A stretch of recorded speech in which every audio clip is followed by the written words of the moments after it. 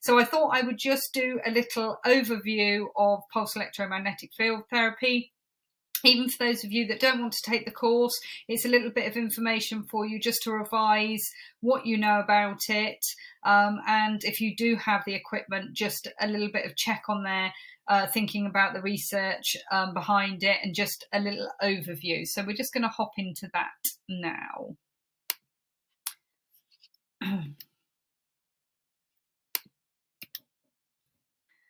Right, okay, so just first of all looking at the electromagnetic spectrum. So this is the range of all types of electromagnetic radiation. Now those of you that have done any courses with me before, or have been on the photobiomodulation course, or even studied electrophysical agents with me in the past, this is normally the first thing that we look at. And I just think it helps to have a look at the electromagnetic spectrum and see where we're looking, what regions we're working in. So the thing with pulse electromagnetic field therapy is that it can become, there is quite a lot of confusion, and as I'm always trying to iron out any confusion for you guys, because, you know, going out there and looking at the literature and all the manufacturers' bump and speaking to different people, it can become very confusing. You know, what is this type of piece of equipment? What frequency is it at? What does it do in comparison to this one? How does the research back up this particular machine, but not this particular machine? So PEMF is not just everything. And so the research, as always, that we find, the variables within the research as far as the settings and treatment times, etc., are concerned, you know, they're very variable on the papers. And so it's very, very confusing. It's almost impossible to do a meta-analysis of the research that we have on this subject because it's all so variable. And so that means we have to sort of take it piecemeal and see what we can work out about it. So it's not like we can just go to, you know, PubMed or Google Scholar and say pulse electromagnetic field horses and we're going to get loads of papers. We're not going to. So we need to know when we're working with pulse electromagnetic field devices, what type of device we're working with, how it relates to other pieces, if you're trying to compare it to other pieces, and also, you know, what the research is behind that, probably not necessarily always behind that actual piece of equipment, but behind that frequency and that length of treatment. I mean, this is all stuff that we dive into the course because it's very detailed, but I just wanted to give you an overview of that so that if you do have your own piece of equipment, you can pick it apart a little bit. You can go back to the manufacturers and say, what is this, this and this, and you can get a little bit more understanding. I am a very strong believer that if we're using anything, whether that be a modality or a technique with our animals in our clinics, we must know what the research is to back that up. I believe that's our responsibility to do that.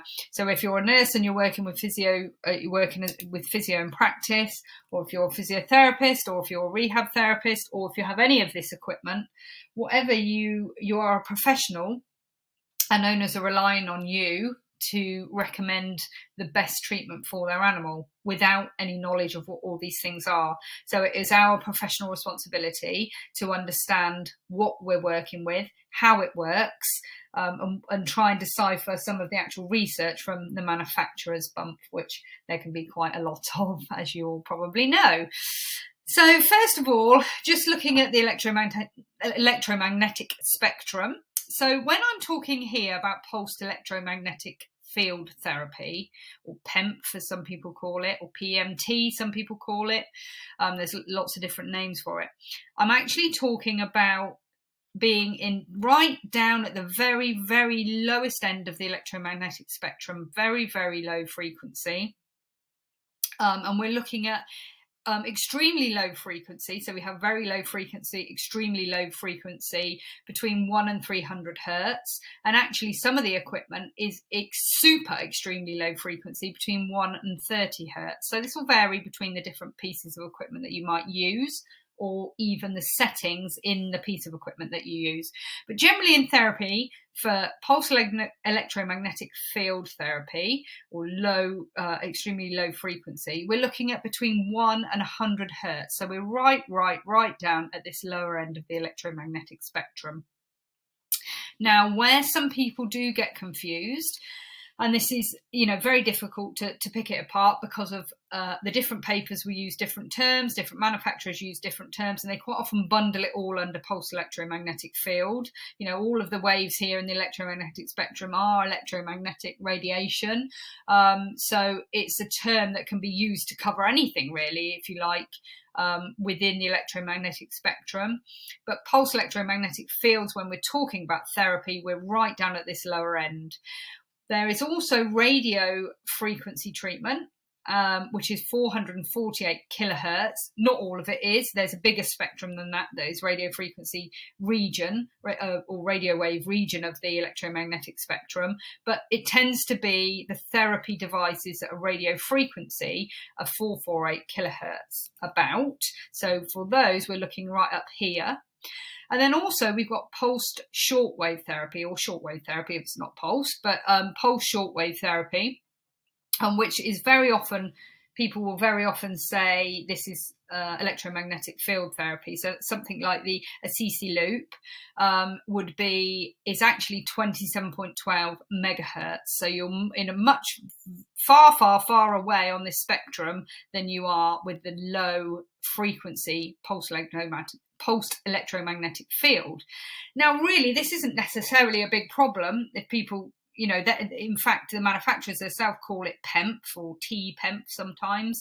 It's not actually that big of a problem when it comes to the treatment, because they're all good treatments. But when you're looking at the research, you can't quote some research on pulse shortwave 27.12 megahertz and apply that to extremely low frequency at 30 hertz. They're just two different things. You can't say the research says this works, but you're actually talking about something in a totally different frequency. So that's where we need to be careful with the crossover. And we as practitioners need to understand that difference. What type of device are we working with? You're actually in a radio frequency region here when you're working with 27.12 megahertz. And it's more appropriate that would be called a radio frequency treatment rather than a pulsed electromagnetic field treatment. But like I say, these are all interchangeable, but it is important that you do know the difference, because they are different treatments and they do have different research, a different evidence base. So just looking, what are the benefits for using this therapy then for animals? So let's just be thinking about pulse electromagnetic field therapy, that extremely low frequency.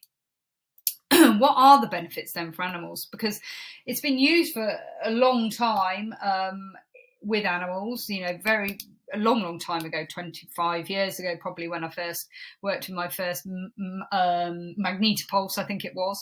And it was a great, big, huge machine that you almost need to bring in on a trailer. And it was plugged in, and it was a massive machine that we used. Or there were crates. Originally, there were crates with dog, like the whole crate was had the field in it. And so they've got much smaller and smaller and smaller. You can see here in this Respond Systems picture, the tiny box. In fact, up here on the FMBS picture up here, there's also a very small control box now, and they're run by battery. So they're much, much smaller and more usable. And the great benefit of this treatment is that it can be used at home. And it can be and should be used regularly. So daily, or up to 3 times a day even, will be some of the recommendations for short bursts of treatment for, say, 10, 15 minutes, is a very good way to give the owner something to do at home. It can be a beneficial revenue stream for your practice if you have equipment that you rent out to the owners, so they have that equipment at home during the week or 2 weeks between the times they see you, or their session times. They can have this equipment at home. You can have multiple of these and you can be renting them out, and it's a really good revenue stream. So that's always really, really good thing to have for your practice. And it's great that it can be used regularly at home. There's lots of anecdotal reports of animals seeking out their pulse electromagnetic field mat, or, if there's an area where they go for their treatment, they actually go and they ask for the treatment. And, I believe that to be true because I have seen that myself. But if they go on it, they shouldn't really feel anything happening or hear anything happening, but afterwards they feel better, then they're going to want to seek that out. So it's really, really useful to be able to give to people to use at home. It's non-invasive. You don't have to put gel on. You don't have to shave anything. You don't have to poke anything in. It's just, there's a mat, lay on it. There's a rug, put it over. You know, you can even put pulsed electromagnetic field will travel through bandages and things like that, so it's embedding. So if you've got an animal that's nervous, you can lay it in their bed and you can just cover it. A dog or cat, you can lay it in their bed and cover it, and they can just come in and sleep on it and not really know it's happening. So it's very easy and very safe to use, very non-invasive and very well tolerated by the animals.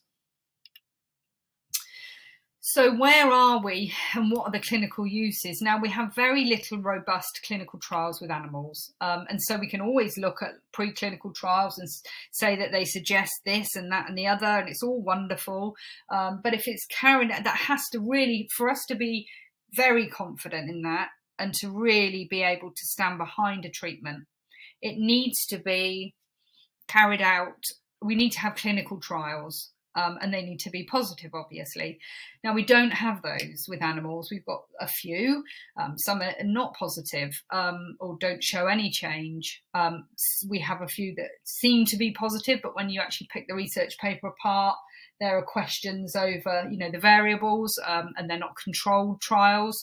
So it's a bit limited, really, as to what we can say, what we can actually say. With animals, this will work. We don't have the evidence yet to say that, and we need that. So if anybody wants to do any studies, this is a good study to do. So we're going on preclinical and animal model studies, so laboratory experiments and in vitro experiments. And we're also going on, that has been carried over to the human clinical trials, and there have been, it's mixed. There's quite a lot of human clinical trials with PEMF. The variables are very different again. The settings will be different. The intensities will be different. So it's very hard to just pull that all together and say, yes, it works, no, it doesn't. And there are some really, really positive studies that really do look like this is a really, really good therapy and can have very good effect. But also there are some that are not necessarily negative, but don't really show positive that we think we could see or want to see. But there is a very good body of evidence in the preclinical and animal model studies and the human clinical trials that you can have an influence on biological activities such as inflammation, pain transduction, tissue growth and repair, and vasomotor tone. So vasodilation is an effect that has been very well measured, and other physiological processes.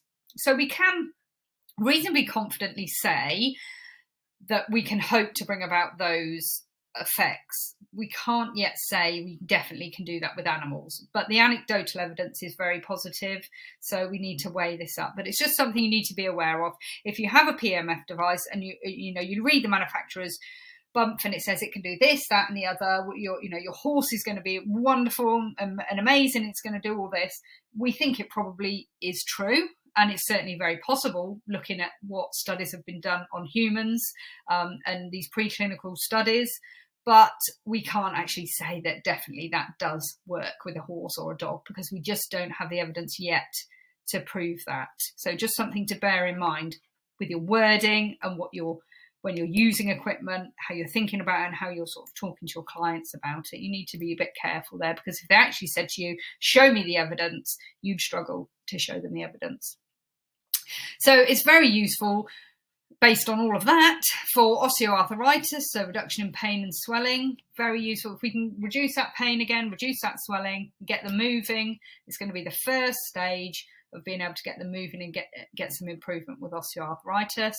Bone healing, so non-union and acute fractures. There's positive studies to show that PEMF can have a very good effect on that.